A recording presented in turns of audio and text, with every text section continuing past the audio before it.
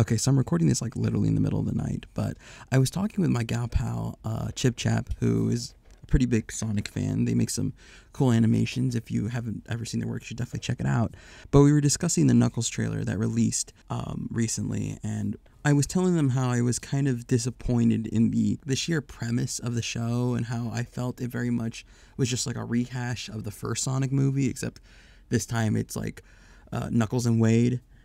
And instead of fighting, Robotnik, they're fighting what I will assume will be, the Paramount Universe's version of Snively, and how I think a premise that would have been more fun and would have better used just the fact that this is a spin-off show is something involving Knuckles, Wade, and the CHAOTIX going on like a mystery type adventure. Because, the whole point, in my opinion, of doing like spin-off type stuff like this is to use elements of the franchise that fans really love, but that you either don't have the time/space for in the mainline series and also have no way of naturally incorporating them into it. And in my opinion, that's like where the CHAOTIX reside.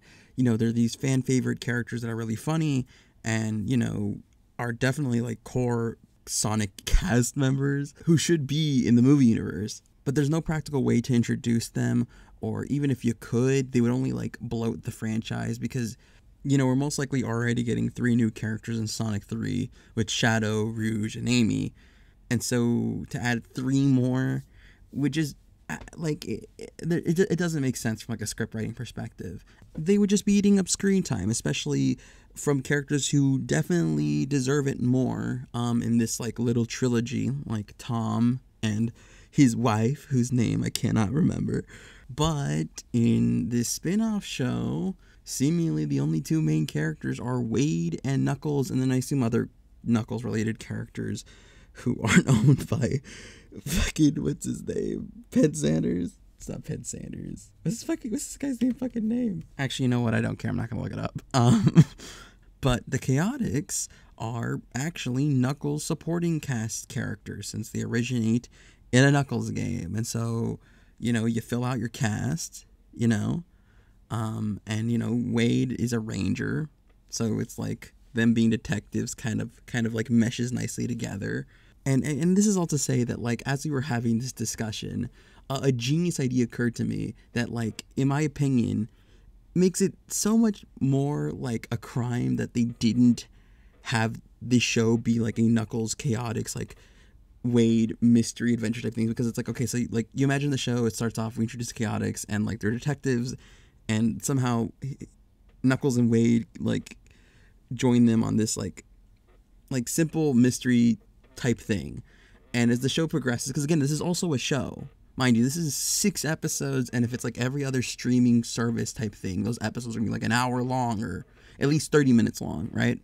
And so I thought, like, wouldn't it be funny if, like, because the tone of these Sonic movies is, like, kind of silly. Like, it starts off as a simple, like, mundane mystery type deal, but, like, slowly unravels into, like, this massive conspiracy. And it's a gun-related conspiracy. I just realized that. Oh, it's so sus.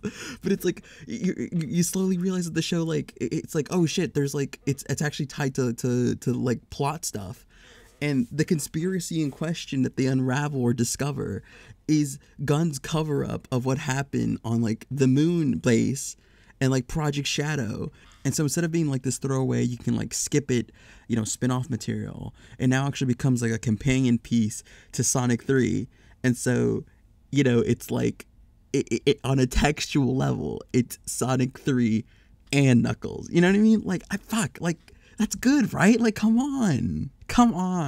But yeah, I just kind of wanted to share that with you guys because, I don't know, I think it's just a cool and, like, clever idea. And, like, even though I had no expectations for this show, now I'm low-key mad that that's not going to be the thing that happens.